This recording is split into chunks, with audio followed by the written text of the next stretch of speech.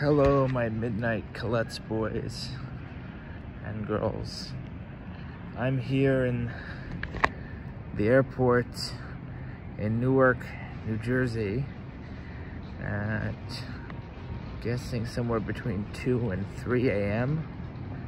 Just waiting for my next flight back to North Carolina. Hopefully I may be punctuating this video with a few New Jersey jokes. But this video is about conspiracies and people's ability to evaluate what is and isn't, or constitutes like deception or conspiracies. People tend to actually think of honest folks as participating in conspiracies while completely neglecting and ignoring the genuine conspiracies they've been misled by themselves for generations and generations.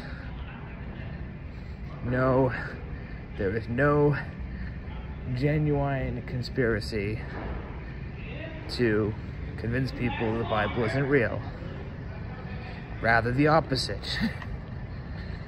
When they began the field of biblical studies, people just took it for granted that the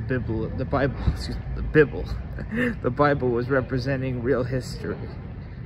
So they would go to Palestine and Mesopotamia and Egypt, Syria, with a Bible in their hand, and they start digging up, different sites in the clumsy ways that people would do in like the 19th and early 20th century, and still kind of do now sometimes,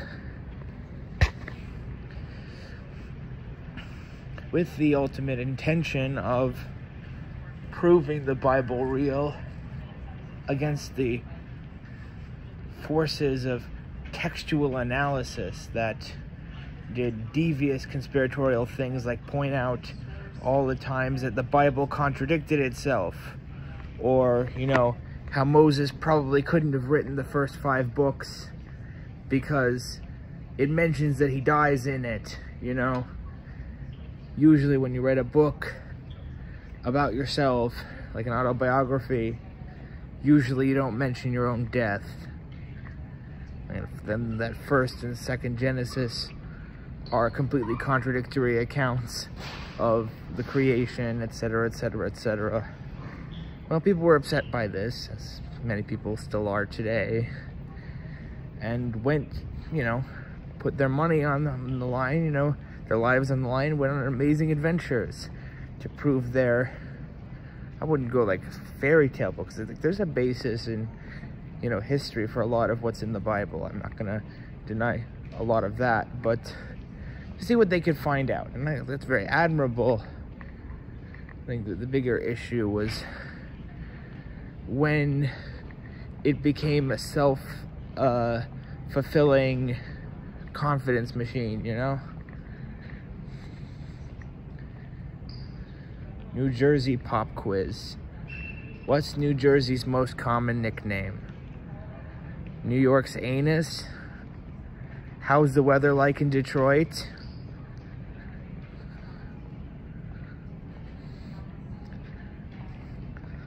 Top 10 locations of getting stabbed. I can't believe it's not Delaware. There's some potential New Jersey nicknames. What popular household machine was manufactured in Elizabeth, New Jersey for more than 100 years? Jumper cables designed specifically for testicles. Get back on topic. I don't know. I'm in New Jersey. It's not your fault. You don't have to say you're sorry. But I'm in New Jersey now.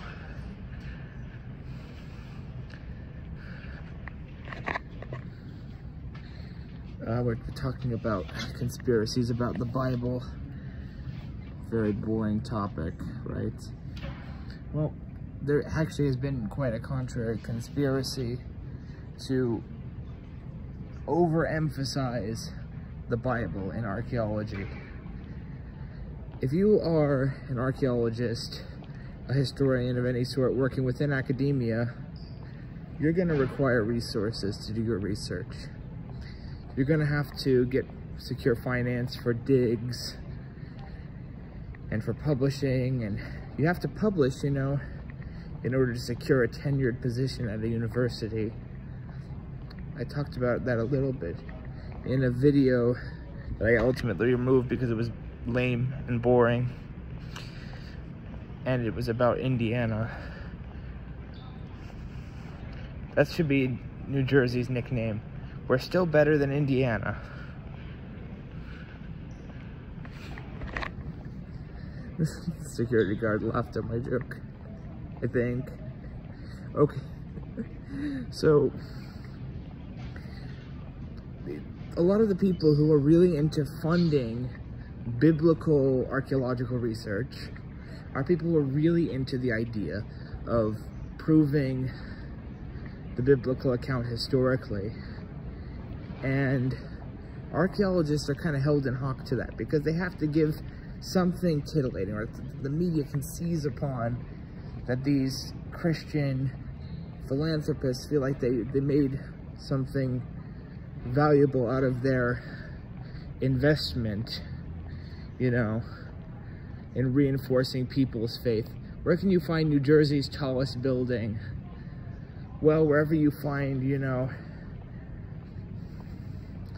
the remains of, I was gonna make like a mafia joke. I'm too tired to be witty right now.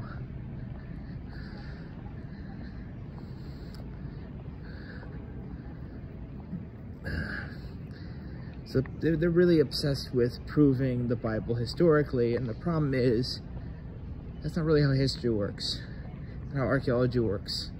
You pretty much only discover things, you know, that are real, and there's a fair degree of scrutiny usually about fakes. If a fake is too convenient, there are, you know, historians who analyze these things and they point it out, they figure it out.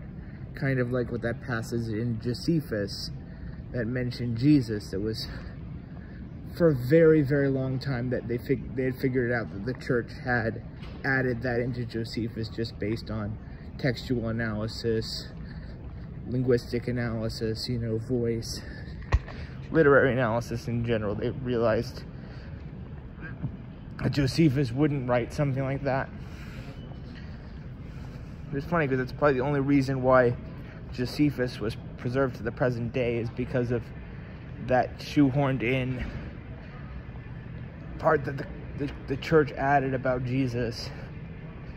One of the very, very few sources outside of the Gospels that mention Jesus as a historical figure, and it's marred by this, you know, significant addition.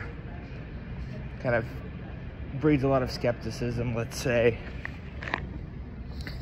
But yeah, when it comes to biblical archaeology, well, it's the fact that it's even called biblical archaeology kind of like plays their hands, as a quiet part out loud. They're not looking really to find out what the truth is. They're looking to reinforce a truth that they already believe in. That's kind of how I justify my work.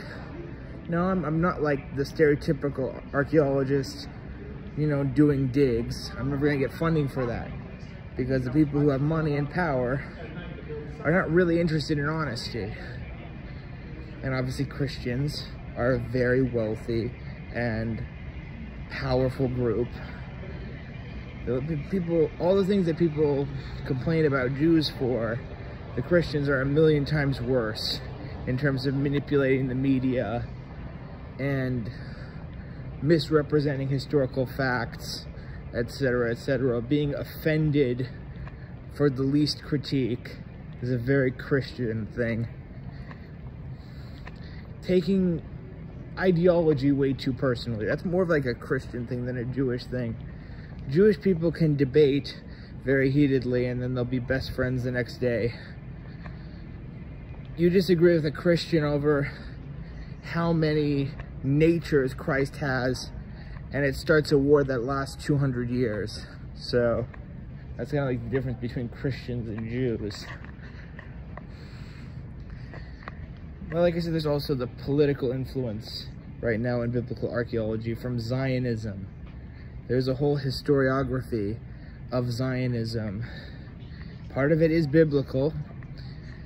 A lot of the Zionist narrative is a religious narrative. They kind of use the fact that a lot of people still believe in the biblical narrative literally as a tool, and that informs a lot of their archaeological research. But a larger part of Zionist archaeology is actually relating to more recent history than the Iron Age and the Bronze Age.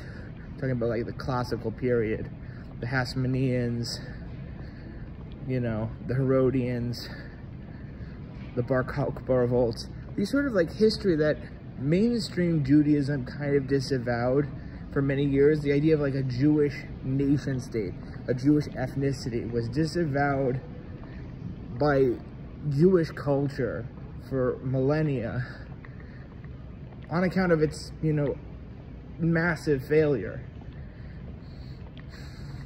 These revolts, you know, against the Romans did so much long-term damage to Jewish people, not just in the short term, but in the long term too.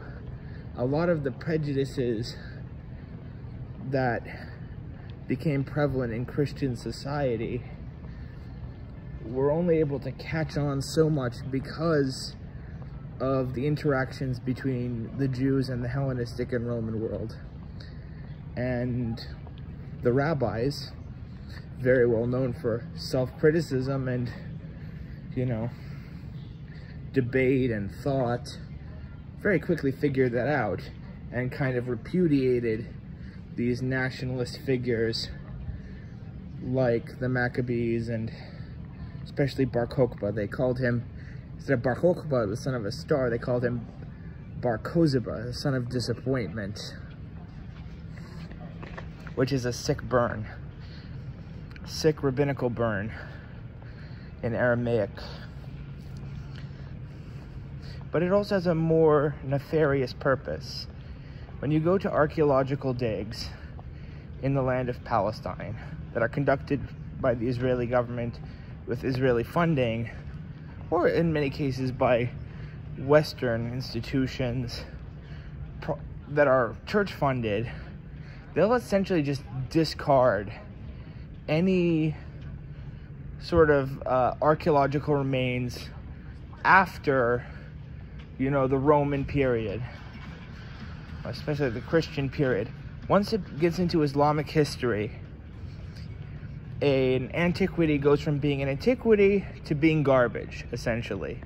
They've destroyed so much important archaeological heritage in Palestine by digging straight for the older layers first, without fully taking the care to catalog and study these Ottoman, Mamluk, Caliphate sort of periods in Palestinian history. And this is done partially because there are limited resources in archaeology, but partially also because they want to erase Palestinian history, the history of Palestine as a part of the Islamic world, which is about just under 1,500 years of history of Islamic-dominated Palestine.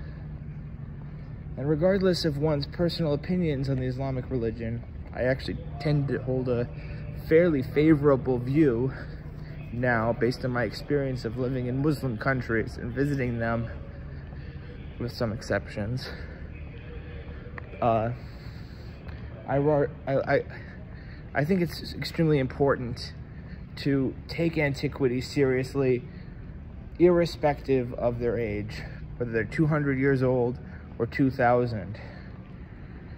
It's our human history, our human story, And the neglect for more modern history in Palestine and the destruction of it is one of the greatest losses to humanity. Past just the human abuses of the genocide against the Palestinian people, the Zionists try to erase the Palestinians from their place in their own history through the destruction of their villages, through the destructions of, a whole vast layers of material culture in all the tells in Palestine. And you go to Jaffa, you easily just find like 500-year-old pottery just lying around like refuse. And someone who knows it can say, oh, they can point it out and they can say, oh, this is from, the 1500s. Oh, this is from the 1700s, the Ottoman Empire. But this is just treated like garbage and refuse because it's the material culture of Palestinians, not of ancient Israelites, and it doesn't serve their ideology. And I'm not thinking this is something always a direct conspiracy. It's more just the actions of institutions in, any sort of academic field are tending to promote the interests of themselves. It's just bog standard historiographical stuff. But, I promised this video a long time, and I happened to film it in New Jersey. You don't have to say you're sorry, it's not your fault. Gabagool.